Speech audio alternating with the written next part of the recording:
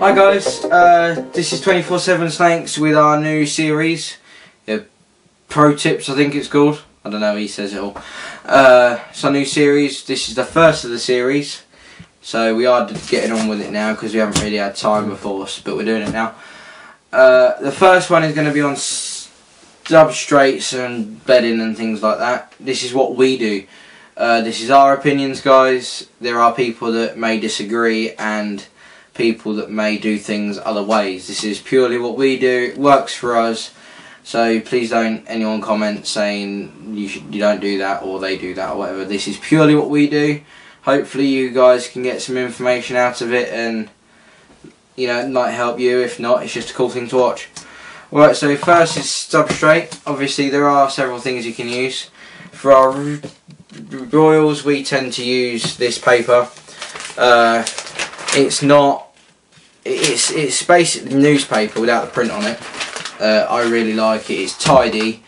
It can, every time something poos or something, you just put a new sheet in. You don't have to change aspirin and things like that. Yeah. I did used to use aspirin for royals, but people still use it.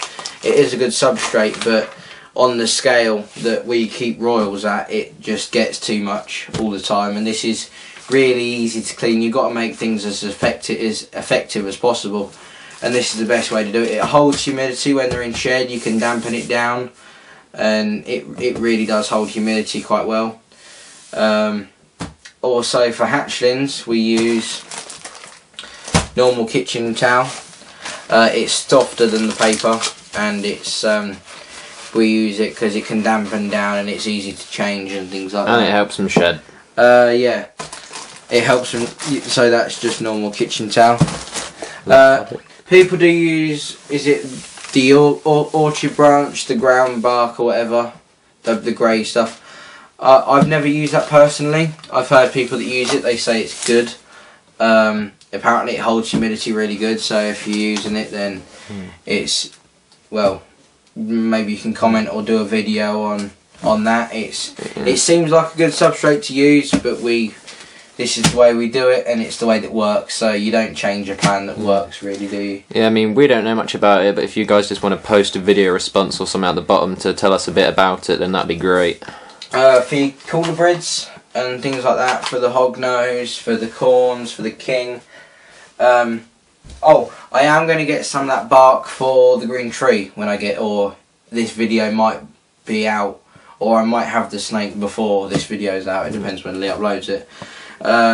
I will be using orchard bark for the green tree, so if we do already have it, and obviously I'm doing the video now because I've been told it's the best thing to use to keep humidity in, along with moss and that for green trees. So I've got that. For our cooler breads, as I said, we use the aspen bedding. Obviously we buy it in bigger bulks than this most of the time, but we ran out yesterday and needed some. Yeah, but it was a little short and Liam wanted to go all paradisey on his corn snakes. So yeah, well, the reason why I bought small bags is because the pet shop we normally get it from, I can get a big bag, you know, the big bulk bags for £22, and that lasts ages. The pet shop round the corner, which is the only one that was open at the time I needed it, wanted £37 a bag for it. No, £35 a bag, nearly £40 for a bag. And I just refused to pay it, so I bought a little bag instead. Just for the fact I refused to pay 15 quid more for exactly the same size bag. So this is what we use for our cooler breads. It works really good. They can bury in it. For my king snake downstairs, he loves it. Honestly, you don't have to put branches or rocks in for him. If you fill this up 2-3 inches, he will bury in it and you will never see him. He loves it to bits. It does say snakes recommended for on this bag. You know, there's Doomed brand. Obviously you've got your cooler breads. It does say boas and royals as well, so I do know people that use it. They all get on with it alright. I wouldn't really use it for green trees, to be honest, because it doesn't hold humidity all that well. So I don't know why they've put it. Oh, I don't know. It might work, but I personally wouldn't use it for green trees because it just dries out really quickly. That's why it's so good for mopping up poo. Something I will talk about, water bowls. we've had a lot of private messages and things, what we use water bowls and stuff like that. For our big snakes, we simply use these. Although, yes, it does say cat on it. Although I think if you put a cat in the snake, the chances are the cat won't be alive. These water bowls, they are... I did originally want to get the high ones, you know, the ones they use in the freedom breeders and things like that, but it doesn't really, we can't really find them. So these are good, although they're short, they're heavy. So once they're filled with water, that they don't often get, sometimes they get tipped over, but they don't often get tipped over.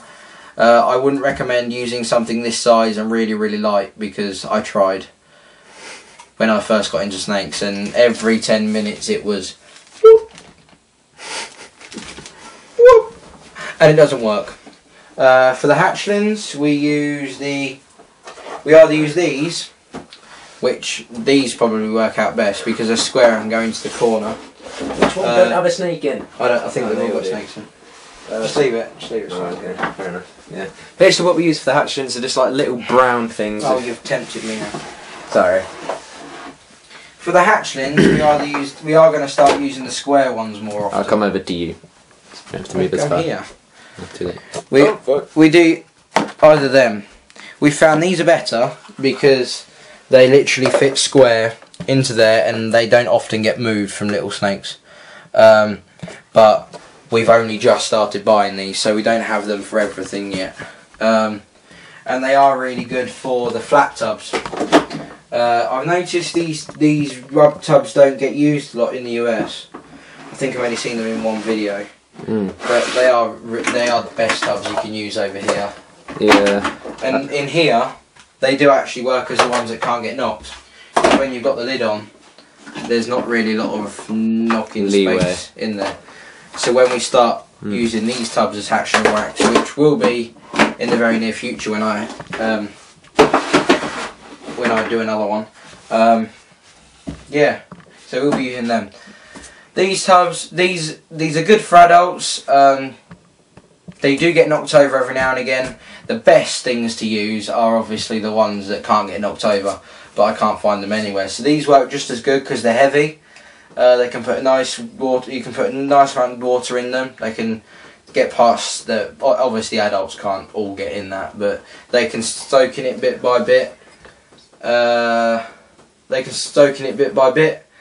Yeah, I've said that. The next Protips video next week or next 2 weeks, depending on how, will be on enclosures and enclosure size. Gonna say some things we've heard, some really funny things we've heard, and things like that.